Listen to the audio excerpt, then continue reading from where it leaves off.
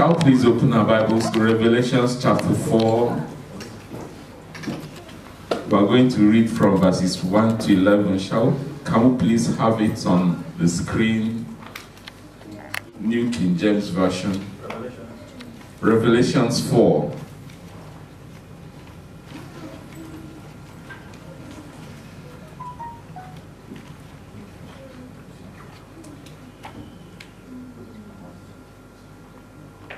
Revelation 4.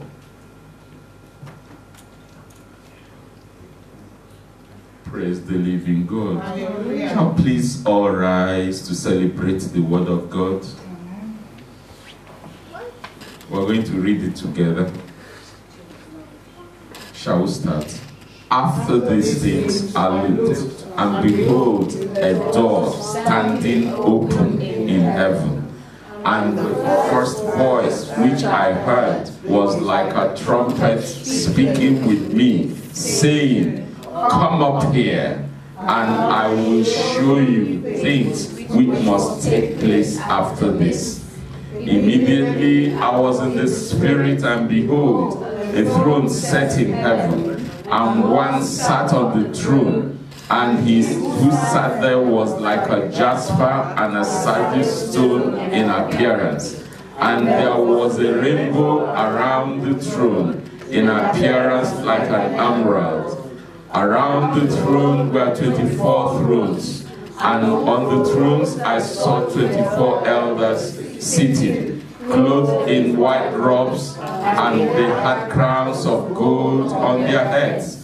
And from the throne proceeded lightnings, thunderings, and voices. 7 lamps of fire were burning before the throne, which are the 7 spirits of God. Before the throne there was a sea of glass like crystal. And in the midst of the throne and around the throne were 4 living creatures, full of eyes in front and in back. The first living creature was like a lion, the second living creature like a calf, the third living creature had a face like a man, and the fourth living creature was like a flying eagle. The 4 living creatures, each having 6 wings, were full of eyes around and within, and they do not rest day or night, saying, "Holy, holy, holy, Lord God Almighty, who was and is to come." Whenever the living creatures give glory and honor and thanks to him who sits on the throne, who lives forever and ever, the 24 elders fall down before him who sits on the throne and worship him who lives forever and ever, and cast their crowns before the throne, saying, "You are worthy, O Lord, to receive glory and honor and power, for you created all things, and by your will they exist and were created." May God bless the reading of his word in Jesus' name. Amen. Shall we please be seated? Hallelujah to Jesus. Amen. God wanted to give Apostle John a new experience, begin a new thing in the life of Apostle John. God wanted to move Apostle John to the proper reason for which he was called. Praise the living God. Hallelujah. God wanted to do a new thing in the life of Apostle John and in the life of the church of the living God. Hallelujah. Amen. And before God would do it, at John's present level, it was not possible. Praise the living God. At John's present level of attitude, of altitude, of vision, of understanding, of anointing, whatever, at John's present level, it couldn't have been done. If God passed that fire or that power through John in his present level, John will be smitten to ashes. Praise the living God. And what did God do? He says, come up here. Come up here. Come up here. God wanted to use John to solve a huge problem, to declare the end, the beginning and the end of mankind. When he did it with Moses, Moses, come up to the mountain. Because Moses at his present level could not handle the revelation and the power God was going to pass through him. And he said, Moses, come up to the mountain. Then God dictated the first 5 books of the Bible to Moses. Things that happened thousands of years before Moses was born. God showed Moses, dictated them, taught him how to write them, and he wrote them and recorded them. He called him, when he wanted to give him the 10 commandments, he called him up to the mountain. Come up here. Come up here. Come up here. This message I'm delivering this morning, I didn't have to spend time to prepare it, because it's an experience God has been dealing with me for some time. I've been asking him a lot of questions, and when yesterday Pastor Yu said I was going to preach, or 2 days ago, he told me I was going to preach this morning. She told me I was going to preach this morning, and I asked God, what do you want me to talk about? He said, don't go and do plenty of research. What I've been dealing with you in your quiet time, in your private time, in your experience with me in the past, in the recent past, I want you to share it. Praise the living God. Hallelujah. So I'm just trying to share with you this morning what I've been going through. Hallelujah to Jesus. Amen. Praise the living God. He says, told John, come up here in the name of Jesus. Somebody here this morning, God is telling you by this message, if you don't get anything, get this one. Come up here. Come up here. What you're going through, or the purpose of your life, or whatever you are experiencing, or the challenges you're experiencing, or the purpose of your life which you don't even understand fully now, God is saying that you cannot pull through at the present level you are in now, at your present level of revelation, at your present level of commitment, at your present level of understanding, at your present level of operation. He says, come up here. Praise the living God. Hallelujah to Jesus. Amen. He says, come up here, and I will show you things. Praise the living God. Hallelujah. God is telling somebody here, come up here. Hallelujah to Jesus. Amen. Come up here and I will show you things.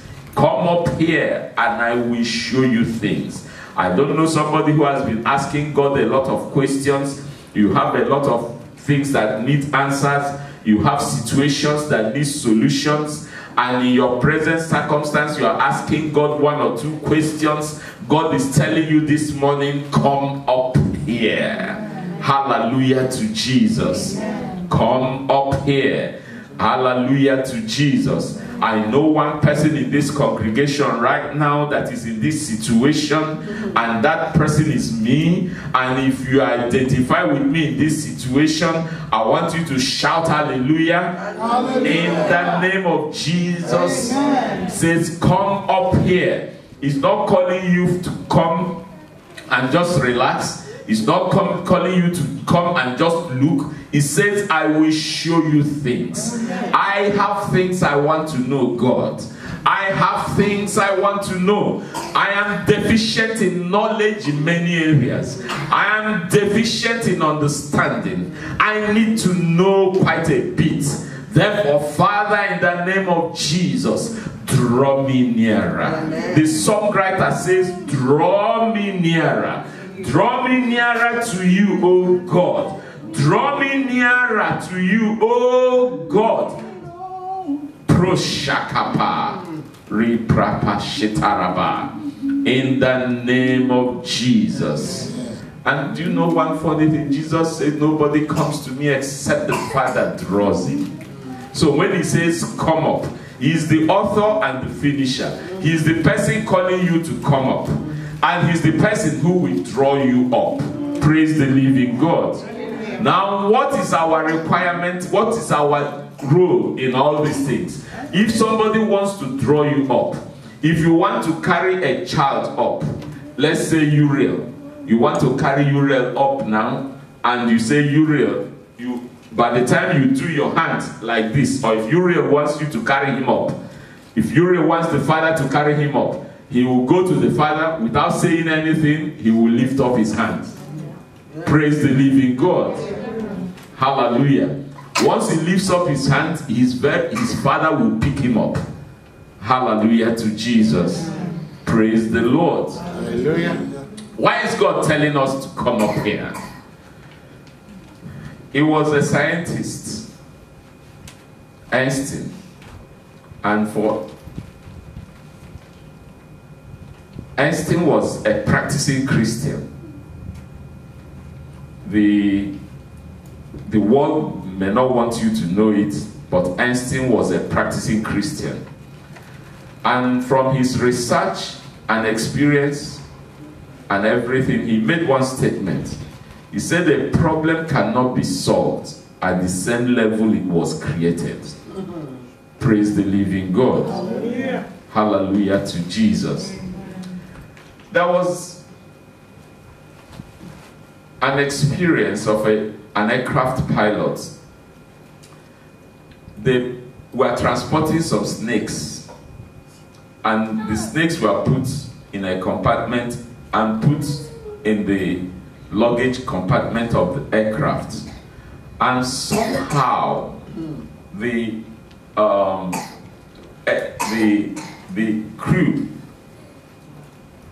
noticed that the compartment, the cage of where they put the snakes, that it wasn't well locked, that the snakes had escaped, and there were passengers in the aircraft, and they now noticed that if care is not taken, that the snakes are beginning to crawl into the main cabin, passenger cabin of the aircraft, and they had a problem, and they told the pilot.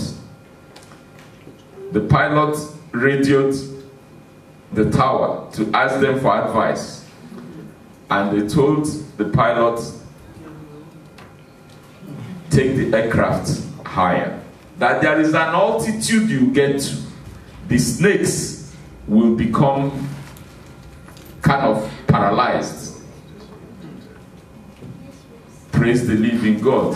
And stay in that altitude until you're ready to land, that they will be contained, they will never get into the cabin. Wherever they are, that when it gets to that altitude, the snakes will become paralyzed. Praise the living God. Brethren, come up here. There is an altitude you will get to God. Your problems will fizzle into insignificance. Amen. Praise the living God. In the presence of God, there is fullness of joy, which means there is absence of sorrow. Praise the living God. Hallelujah to Jesus. Another pilot had turbulence, and the turbulence was serious, and he couldn't handle it. He called the tower. The tower said, go higher. If you go higher, the turbulence will cease.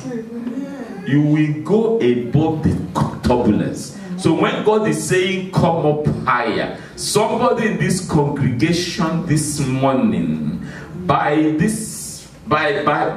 heeding this call of coming up higher, you will ride above your storms. Amen. In the name of Jesus. Amen. You will ride above the storms of unbelief. Amen. You will be lifted up in the name of Jesus. Amen. In the name of Jesus, you will be lifted up. Amen. Above sin, above sorrow, above depression, above sickness, above failure, in the name of Jesus. Amen. Amen.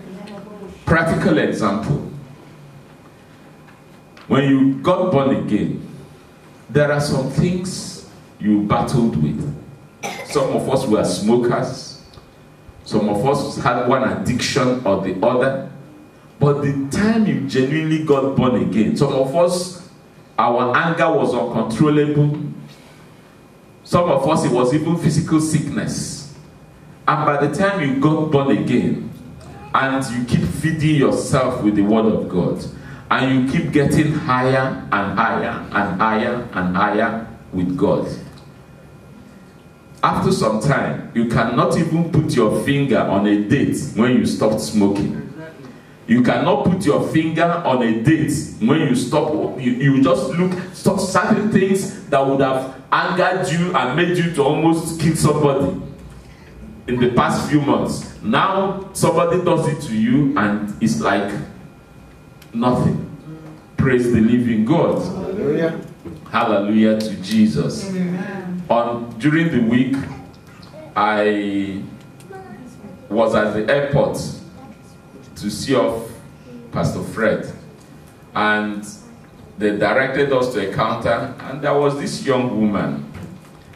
You know, she came to check in her mother, and apparently she's an Igbo girl, and she had a child, and I think she had excess, and they told her to go and reduce her excess, and so that we should come and check in. And she refused to leave the counter, and I was there, and I was pushing a trolley, and I told her, I said, please, we want to check in. That was all. She just exploded. That she too, that she stopped playing here. She too was, and they had told her to move.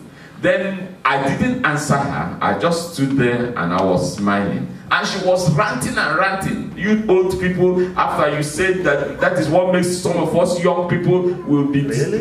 I said, who told you are young? You have a child, you say you're young. You're a mother. She's growing.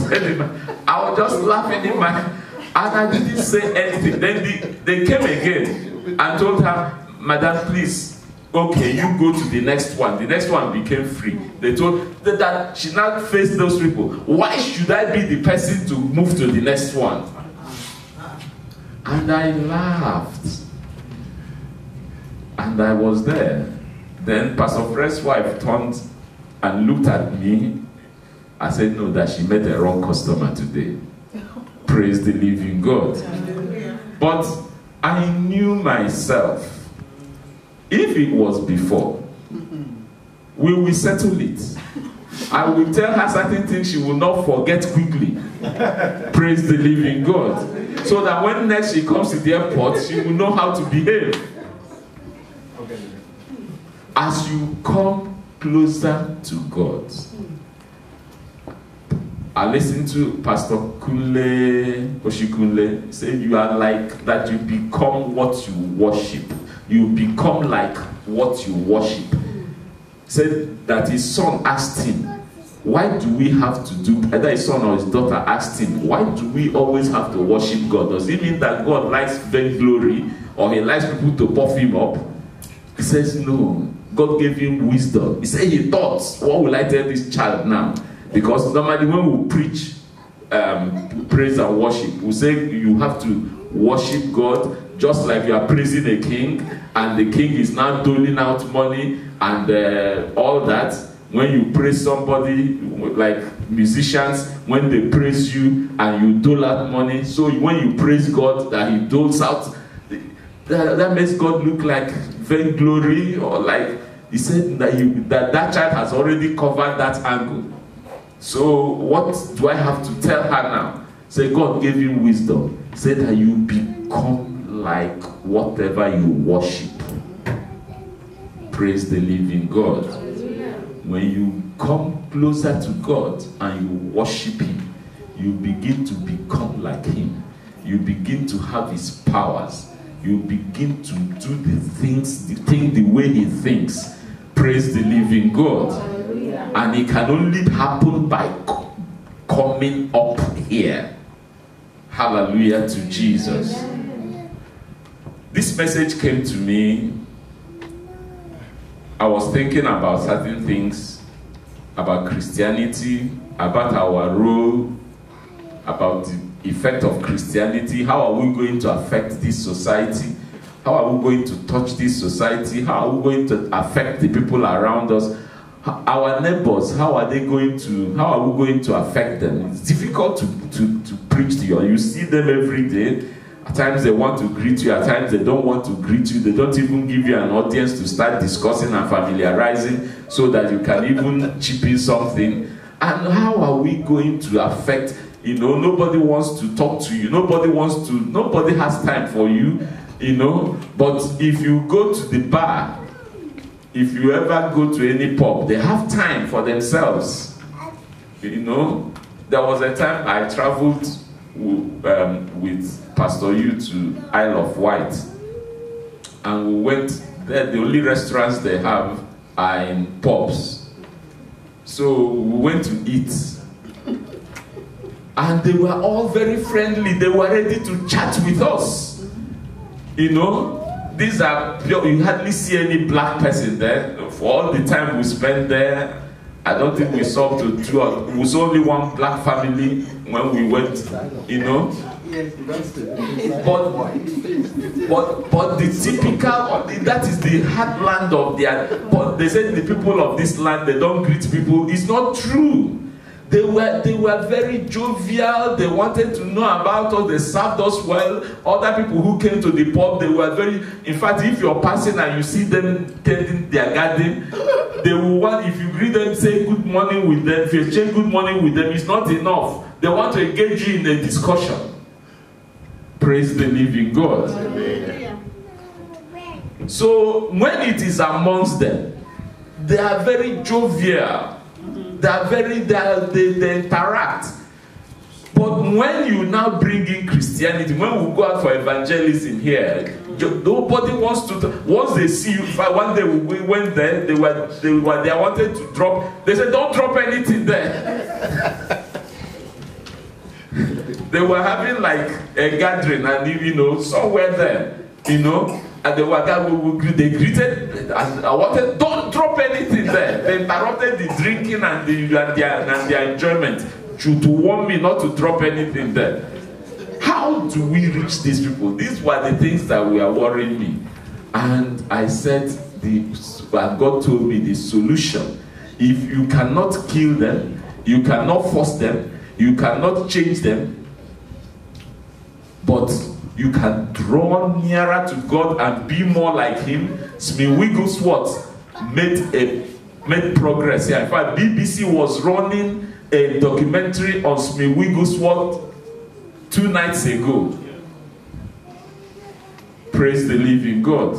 And interviewed his granddaughter, who now has the ministry in South Africa, and traced it to Bradford and to Leeds, where he was born. Why? He drew near to God. God told him, come up here, and he came up. Brethren, the hope for this church, the hope for us as Christians to make impact, is to come up here. In this dispensation, our children, this generation, the only thing they can, the only thing that they can respond to, the only thing that can catch their attention is the raw power of God. Praise the living God. No amount of stories. They've heard stories, they've seen things on the internet, what they've seen at the age of 10, some of us didn't see at the age of 45. Yes. So there is nothing you can except the raw power of God. Even the children you are living with in the house, if you can ever come to their level and allow them to tell you what they know, you will be dazed. Praise the living God. Hallelujah. Hallelujah. So for us as Christians, if we ever want to make an impact, we have only one choice left. Our parents and other people, they have many choices left. For example, in Africa, then, the only way you can go to school was through the missionaries. So once you go to their school, they will teach you the Lord's Prayer, you will pray the Bible, you will learn Psalm 123 without considering anything. Nobody wants to know. If you don't learn it, they will cane you, and you will learn it by force. Praise the living God. Now you can't cane anybody. Now the thing has been banned in schools. Now what do you do? So in the dispensation where now, for example, evangelism, back home, if you want to, even in Africa today, if you have food and you have ordinary food, just food alone, and you want to do evangelism, you can win 1,000 souls in 1 hour. Praise the living God. I've gone for evangelism. I've gone for evangelism back home, and I will speak. And everybody there, 100%, they will all raise their hands.